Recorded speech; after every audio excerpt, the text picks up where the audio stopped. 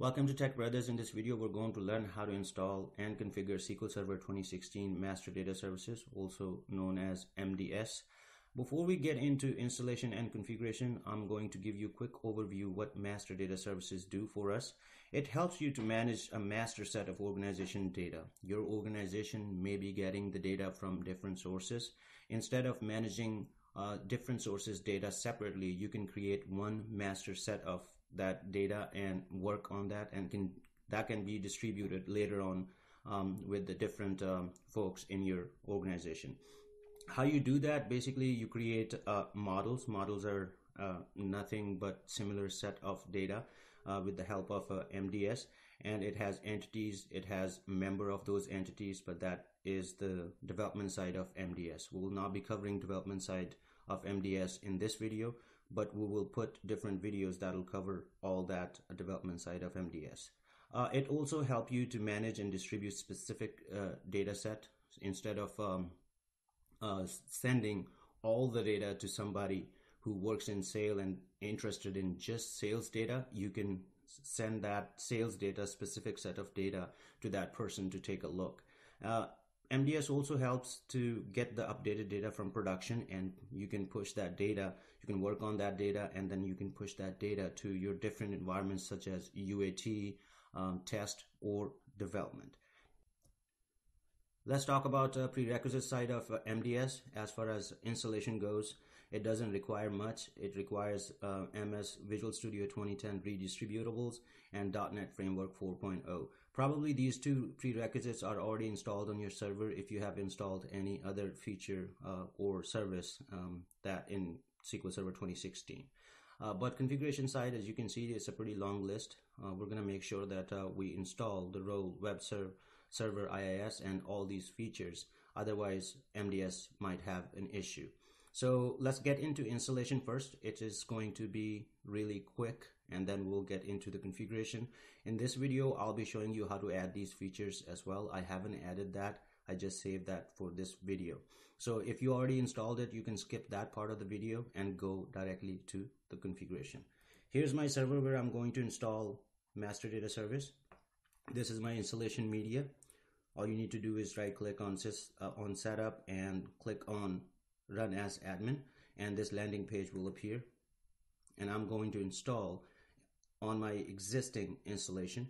So click on SQL Server standalone installation or add features to an existing installation.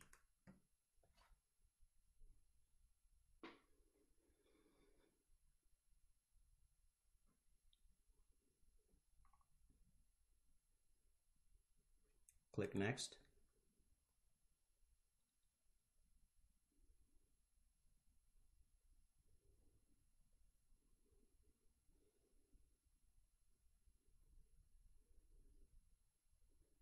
As I said, that you have an option to install MDS as a separate feature of SQL Server 2016, but I'm going to add it in my existing SQL Server installation, which is right here, MS SQL Server. I'm going to click next.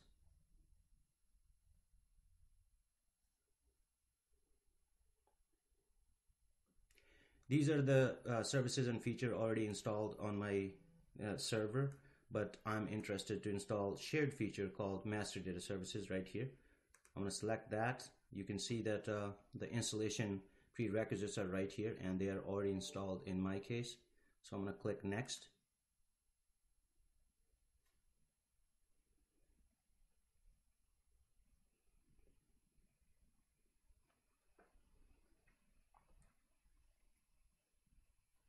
This is the summary what you're going to install. I'm just going to click on install, and it'll start installation.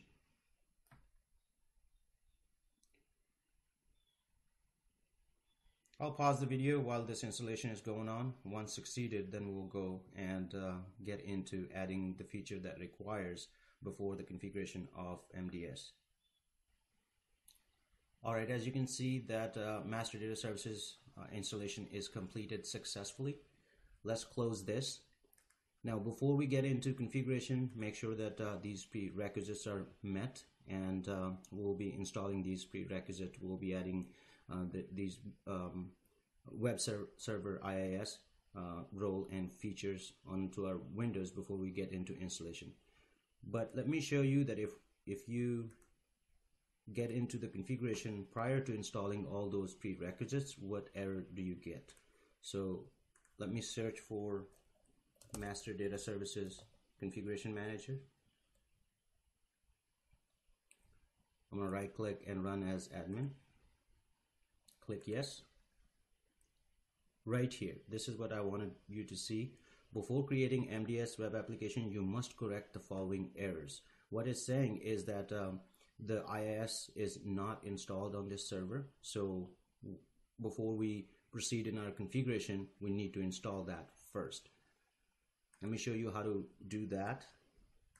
If you have Windows 2012, you need to click on Server Manager, click on Add Roles and Features, click Next, and this is role-based or feature-based installation. Click Next. This is my server where I'm going to install those roles and features. Click Next. And we're interested in Web Server IIS. Click Add Features. Click Next.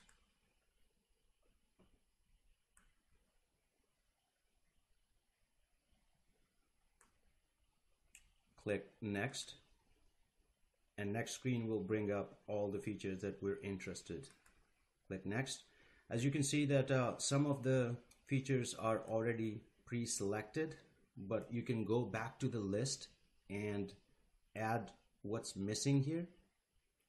The common HTTP, let's go back for a second. So right here, I put that common HTTP feature, and this is what we need. So if we're missing something, we'll be adding that in our adding feature right here.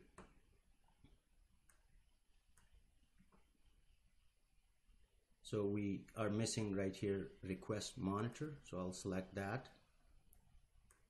In performance, we're missing dynamic content compression. I'll select that.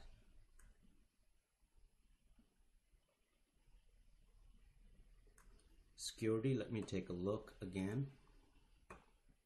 Request filtering and Windows authorization.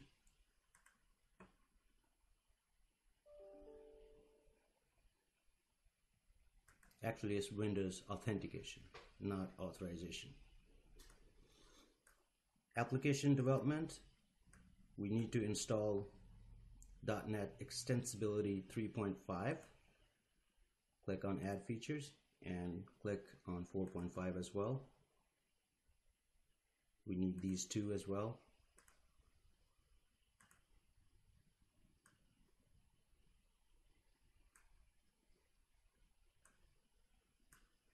In Management Tool, we need IIS Management Console, and we're good. Click Next. You have an option to click Restart the destination server automatically if required.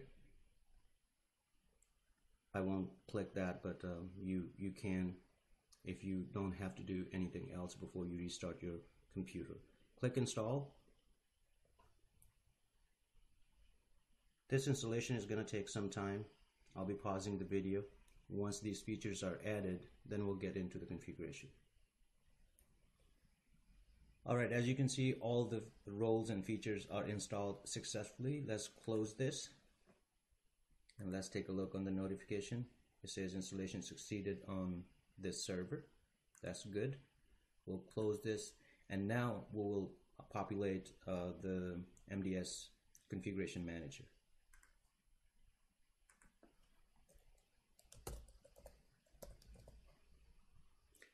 SQL Server 2016 Master Data Services Configuration Manager. Right click and run as admin and see if we get any other error. Alright, this error is because I missed a few prerequisites. As you can see right here, I pulled that up for you. These are not included in my front page where I put the prerequisite list. I went ahead and compared with Microsoft, and turned out that I missed HTTP activation. This is required. TCP port sharing, that is already installed, but I'm going to show you where it is. and Windows Process Activation Services. These all three were missed too. So let's go ahead and install these and see if we can clear this error.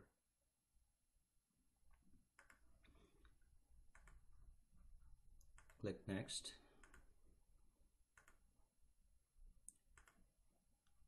And click on .NET Framework 3.5 features, expand that, and here it is, HTTP activation. Add these two.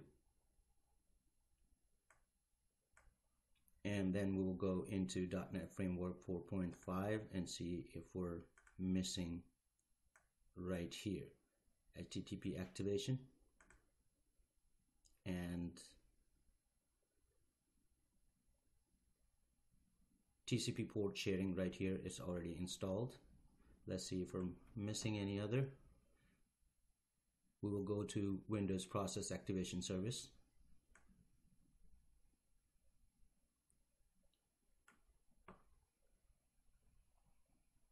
Here's the Windows Process Activation Service. Let's expand that.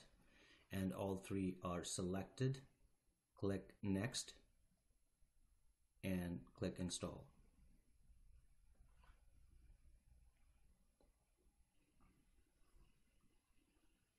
Alright, our missing prerequisites are installed. I'm going to close this and I'll close this too and open MDS Configuration Manager again.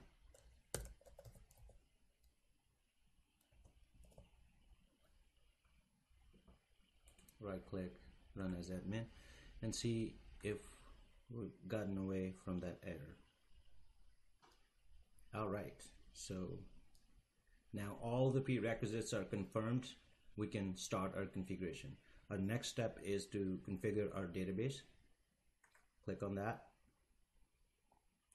Since we haven't created the database, we will be first completing this, create the database. Click on Create Database. Click Next and provide your SQL Server where you want to have this MDS database. In my case, is TechBrothersIT. Authentication type, this is the user that will connect to the database. In my case, I'm using the current user integrated security. If you have a different user, you can provide that here. You need to test connection to make sure that we connect to the database. This user right here needs to have permission to create the database in your SQL Server. Click Next. Test connection. Click OK. Click Next. And here is the database name that you can provide. I want to say MDS_demo. Now the collation right here, if your requirements are different than default collation of your SQL Server, then you need to uncheck this and check one of these options that you have. But I'm going to go ahead and click on SQL Server default collation and click Next.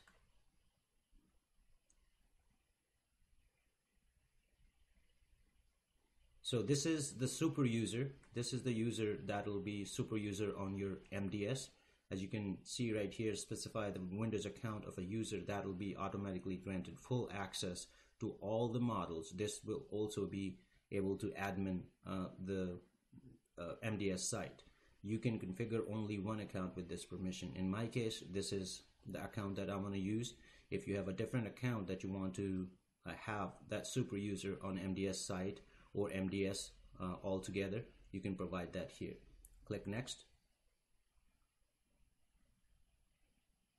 This is the summary. Click Next and it'll go ahead and create that database.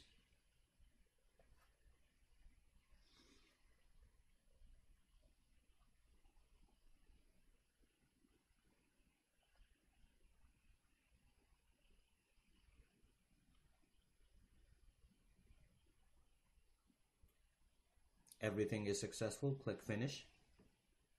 As you can see that the system setting are populated after we created the database, and it has picked up right here Master Data Service Database, MDS demo in my case, and Master Data Service version, that is 2016.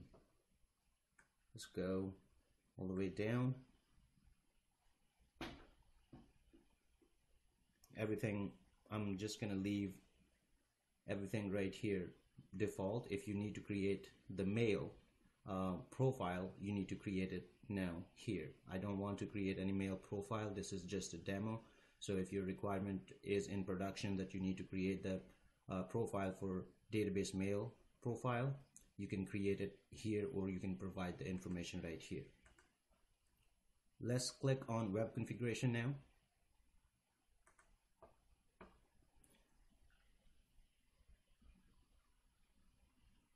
You have an option right here that you can create a new website, or you can create a default website. If you click on default website, you will see right here this website has no master data services application. Either create an application or create a new site or select an existing site.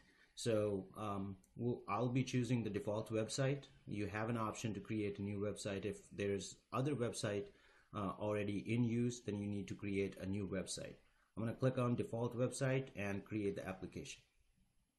This is the root, the alias is MDS, and this is the username. In order to avoid the errors later on, you should use the same username, the super user I was talking about right here, and confirm the password. You can use the other accounts. That account will be the application pool account. So in my case, it's TechBrothers/clusteradmin.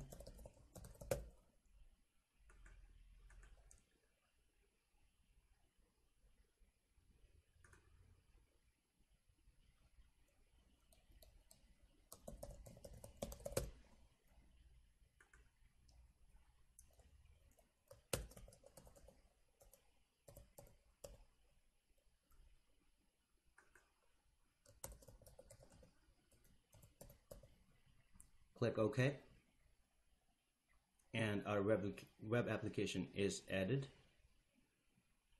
Now next thing is the application with the database. Click select, and we're going to connect with the same database, and this is our master database service database. Click OK and click apply.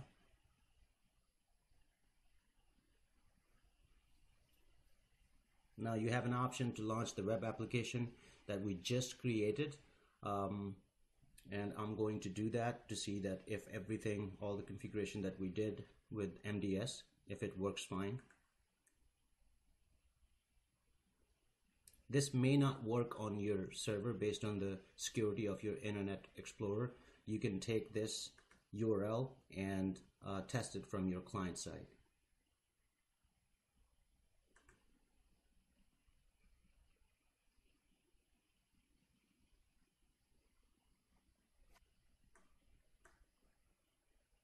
Alright, I'm going to provide the username to connect to our website. Click OK.